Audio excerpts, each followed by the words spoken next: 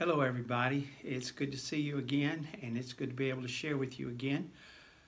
Coming to you with another prayer ungathering, and I did send an email out to the folks that are part of this group that normally meets to send me a picture via email. If you can do that, if you have to text it to me, however you can get me a picture, I would love to have it so I can enlarge it and make copies and put them on the chairs in the room here, so it'll be like I'm actually talking to you.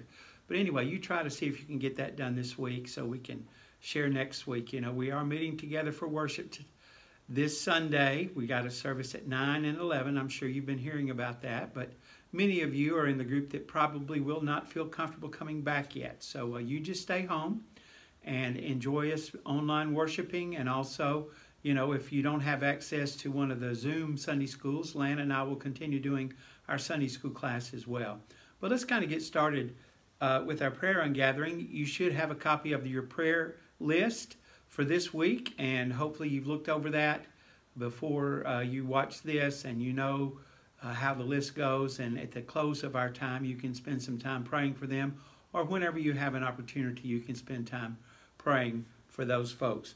Now, if you remember last time where we left off before we started our devotion, we made it to Sunday night, and that night, of course, Mickey preached and Carlos was doing his translating. And so as we begin today, we'll be on Monday morning, and kind of how we're going to operate from this now on. We may not do a whole day every day, but we'll try to kind of do it day by day and work our way through. So as we begin today, it's a Monday morning, and also each day we'll do a feature on one or two of the, maybe more of the groups that are working. And this picture has, of course, I'm in it. You can see very animated talking. But my translator, who has kind of, you see her shoulder there, she's standing up. Her name is Shirley. And Shirley was my translator. And you won't see a lot of pictures of Shirley because she, you know, she's just not in most everybody's pictures. And I didn't take a whole lot of pictures. But that's Shirley. Shirley is 29. She doesn't look nearly that old. And so she was my translator, and she worked well with me throughout the week. So that's who that is. And now, as we begin, we're going to begin looking this week at the medical and pharmacy. If you remember, when we met together, when we first got to the village, we went into their sanctuary, and we were welcomed.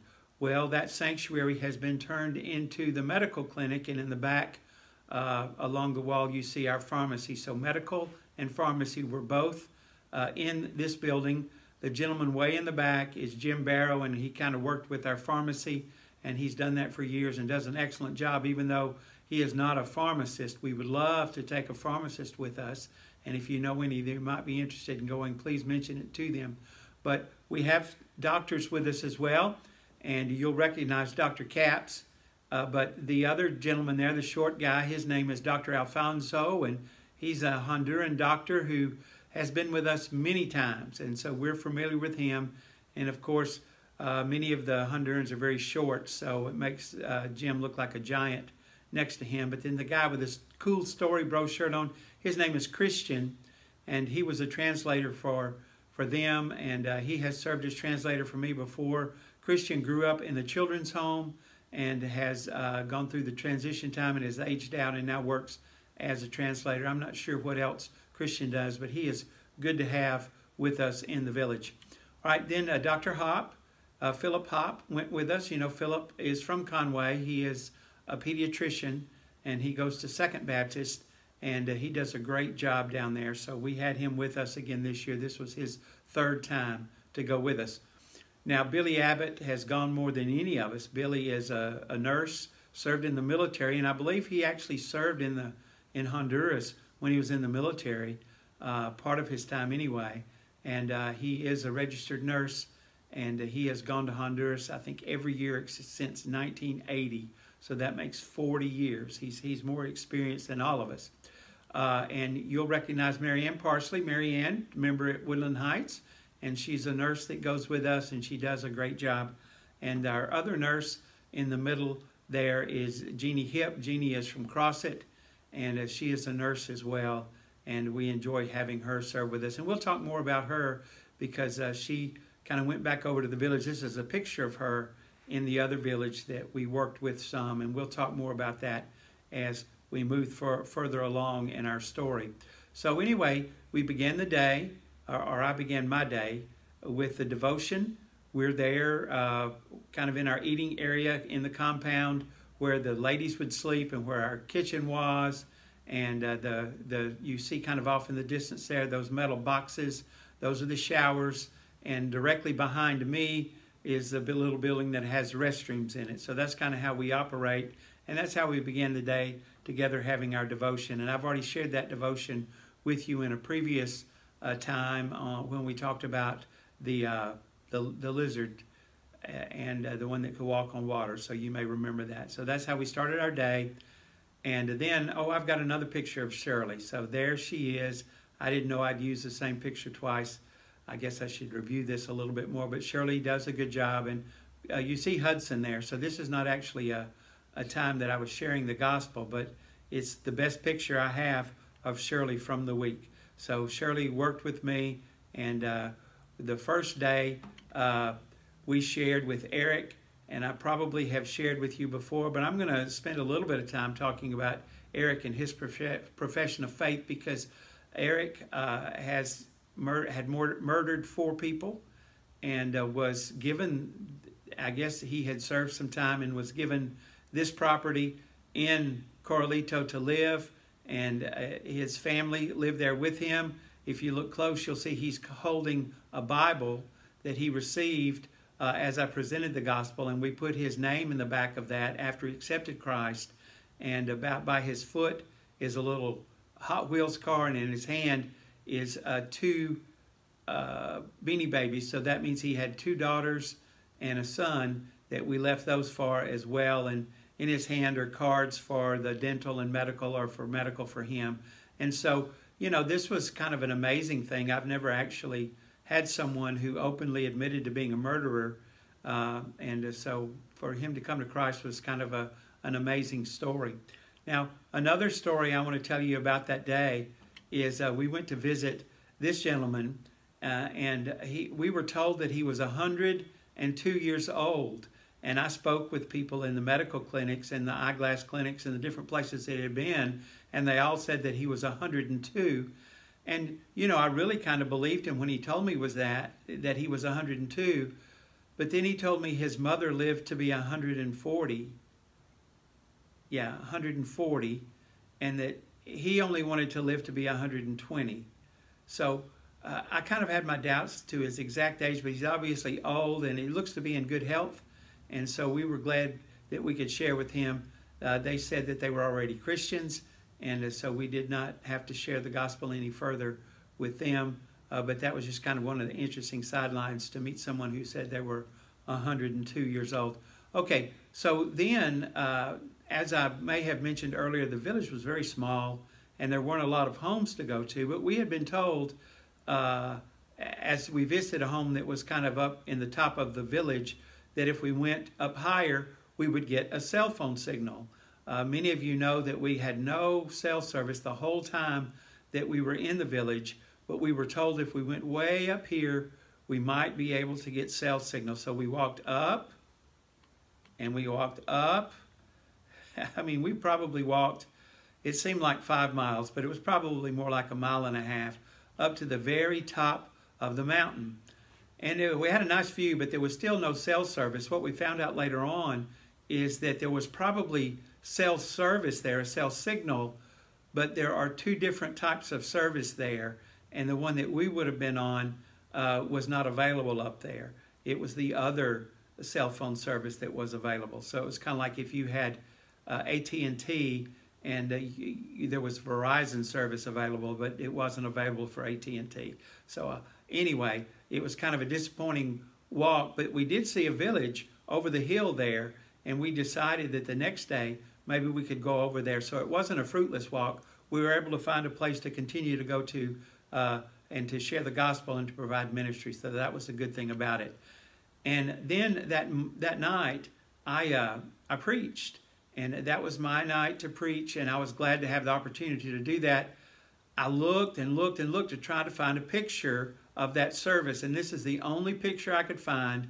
I think someone was taking a picture of the dog sleeping there in the back, and this was not during the preaching time, so I can't be the one that put him to sleep at that point. It looks like we're still standing up, singing, and having our worship time together. But I enjoyed getting to share. It was a message I had shared with this prayer gathering group when we talked about the prodigal son, and so I shared that with them that night. Okay, now we're going to kind of, because we made it through the end of the day, we're going to move into our devotion time.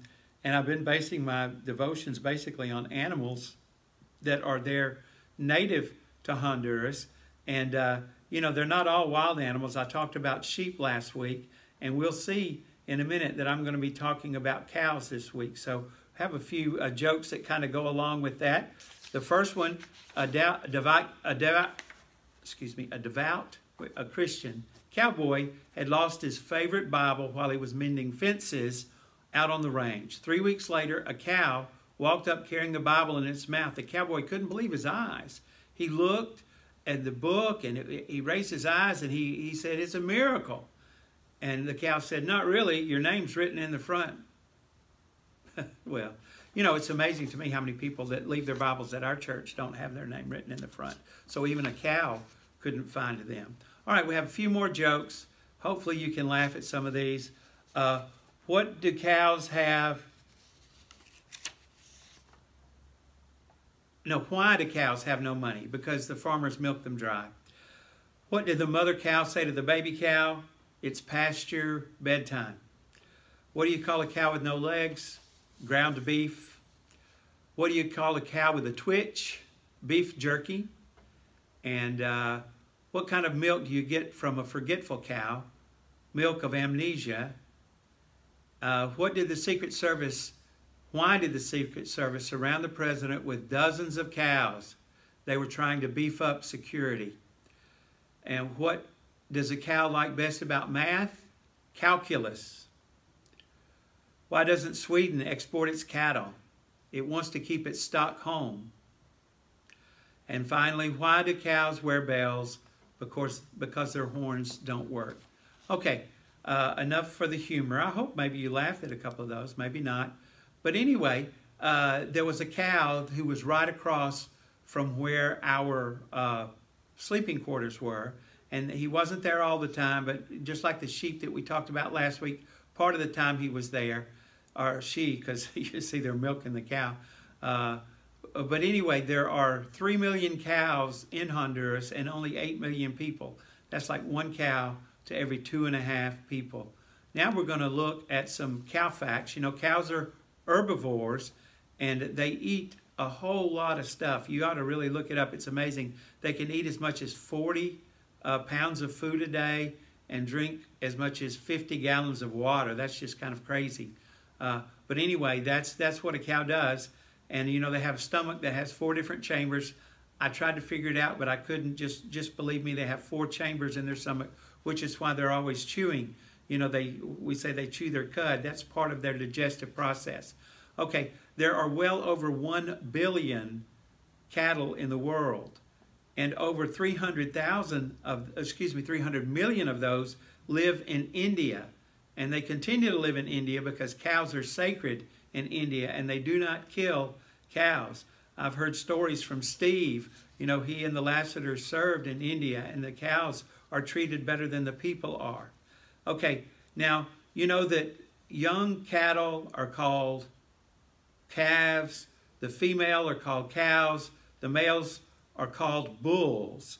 Okay, and cattle, it says, are red-green colorblind. And now, I'm red-green colorblind, I believe, so I guess I see colors like cows do. But they say the bull in the bullfight doesn't charge because the cape is red. He charges because it's moving around and they're waving it, and that makes him angry, or he's been trained to charge at something like that. But you know, I had read all kinds of stuff over the years. You know, I think I'm pretty intelligent, but the one thing that I found out in doing this is I did not know that oxen were just cows. They're bovines. I thought an ox was a completely different animal. I know there's a musk ox that is a different animal, but usually when we hear about an ox, they're talking about a cow, and you probably know this and think I'm crazy for not knowing it already, but this is the first time I learned that, and I told Lana about it, and she had never heard that either. So anyway, that was amazing to me because, you know, the Bible talks a lot more about ox and oxen than it does about cows, and I was wondering why that was, and that's really why that is. You know, the main verse we see in Scripture about cattle is in Psalm 50:10. It says, "For every animal of the forest is mine, the cattle on 1,000 hills." And you see the verse I've got there. And we had by the way, all these pictures I showed you that had cows in them were cows that were there in Corralito or around Corralito. This was when we visited the river that was not too far away from Corralito. But they had a young calf that would chase the people down and was mooing at them. So there are a lot of cows there. I have a couple of stories for our devotion, and I'm just going to kind of read them to you. I thought they were both pretty amazing. And, you know, God is God over everything. You know, He's not just God over us. He's God over wildlife and tame life and everything. He can do whatever He wants to do. The first story happened at Dallas Theological Seminary when they were needing $10,000. This was back in the early days of the seminary. And during a prayer meeting, one of the Bible teachers, Harry Ironside, who we've all heard of, was praying, and he said, "Lord, you own the cattle on 1,000 hills. Please sell some of those cattle to help us meet this need." Shortly after the meeting, they received a check for $10,000. And it had already been sent days before he prayed. And he had no idea that they had that urgent need. But he did enclose a note that said he had sold some cattle and gotten $10,000 sent him. Isn't that kind of amazing that God used it in that way? And then the other one, this is kind of a lengthy story. This was actually in Guidepost magazine, but I want to share it with you. I grew up on a small dairy farm. This is a girl who relates this story. In a small dairy farm in northern Michigan. We had about 50 head of cattle at any given time, and it was my chore in the morning to help my father milk them before he left for his work as a high school teacher. My brothers and sisters joined in milking again after we came home from school. In my 16th year, something happened on the farm that not only convinced me that God was looking out for me, but also that God has a sense of humor. I love the farm and I love the ritual of milking. I was the oldest of 5 children, but this early morning chore was something I did alone with my father, whom I always adored. Each morning, the cows would wait patiently outside the barn for the milking. Dad and I would usher them inside 6 at a time, milk them, and then usher them back out on the other side of the barn through a different door. As we hooked them up to the milking equipment, I would think about my day and my life. It was usually dark and often cold, sometimes extremely cold, as it can be in Michigan. But the cows' steaming breath and their passive trust always warmed me up. It was a fine way to start the day. Cows must be milked twice a day, no matter what. If they aren't milked, they can get mastitis, a not uncommon infection for which they need antibiotics. This renders a cow's milk unusable until she heals up. Even when a cow is sick, however, she has to be milked, and that milk cannot be consumed or sold. It must be poured out. One time, I had neglected to separate the mastitis milk from the rest of the herd's daily take. That evening, my father made me pour out the entire day's milking down the drain in the barn floor by myself. None of that day's milk from any of our cows could be sold. I cried the entire time I poured. Dad wasn't unkind. He simply wanted me to never again to forget how important this detail was, and I never did forget. One day when I was 16, my family was away for the day. I don't remember why I was alone, but night milking needed to be done, and I'd have to do it by myself. 5 cows had mastitis and were on antibiotics. Each cow had a number attached to her ear, and Dad had given me a list of the 5 infected cows' numbers. I would need to pour out the milk from those cows. The best way to do all this was to separate the infected cows from the rest of the herd and then milk everybody. At low light, I headed for the barn. There was a small corral where the 50 cows all crowded together, all waiting for me to milk them. Now, cows aren't like horses. They're big and passive and not exactly high energy, so they aren't the easiest creatures to lead.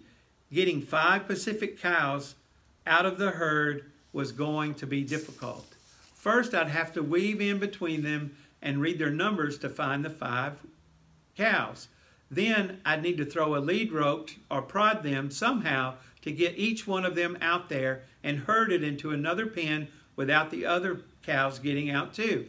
And as I say, cows aren't horses. They don't automatically move aside. They're very curious, and consequently they may actually get in the way and become obstacles. Or they may just decide to follow an infected cow out of the corral. Then I'd have to get the infected cow into the other pen and the healthy cow back into the corral, keeping the rest of the herd from spilling out by myself. So although separating the 5 ailing cows from the rest wouldn't be an impossible task, it wasn't going to be an easy one. Memories of pouring milk down the drain still smarted. I didn't want to mess this up. I opened the gate and entered the corral. The cows, as cows are wont to do, turned as a group and stared at me. I suddenly wished my siblings were there to help. It occurred to me that God cares about all the details of our lives. Perhaps this was a time to enlist God's help. So while I held the list of numbers in my hand, I raised my other hand in the air. It seemed appropriate to do.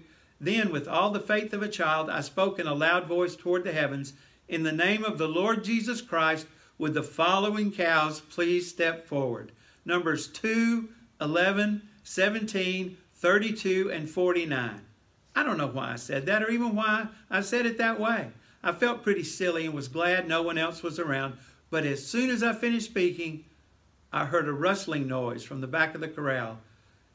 You know what happened, of course. Cows numbered 2, 11, 17, 32, and 49 wriggled their way through the herd and came forward. And other cows actually stepped aside for them. I was reminded of the parting of the Red Sea. I picked up my jaw from the ground, opened the gate, herded each of the 5 in the other pen, and then locked the rest of the amazingly cooperative herd back up to prepare to milk. Separating the sick cows probably took me all of 2 minutes, and milking that early evening took no more time than usual. I didn't tell my folks about it that night. In fact, I usually never tell this story. Who would believe it? It's the only time something like that has ever happened in my life, but I never forgot it. And I've always appreciated it. As I said, I think God has a sense of humor. We're made after His image, after all. It's true that on that day, God smiled on me and made the work of this young laborer a little easier. But when He used a herd of dairy cows as His agents, I like to imagine that He winked too. That's a pretty amazing story, isn't it? How God used those cows to teach her a lesson. And God can use anything to teach us a lesson. I hope you enjoyed that today. And I hope you remember now to spend some time in prayer. Let's pray before we close our time together. Dear Lord, we thank you for what I've been able to share about the trip to Honduras and for Eric and his profession of faith. Father, I pray for him that you help him to continue to grow in Christ. I pray for the others that we made contact with there, Lord. Continue to bless them. And Lord, we thank you that you teach us lessons from animals, Father, how the cows in this story can show us that you're in control of everything. We thank you for being a God who we can depend on and who meets our needs. Father, we know there are a lot of people right now who have needs because of what's going on in our nation and in our world. Continue to meet our needs, Father, and may we be aware of your presence. In Jesus' name I pray. Amen. Thanks for watching, and I'll see you.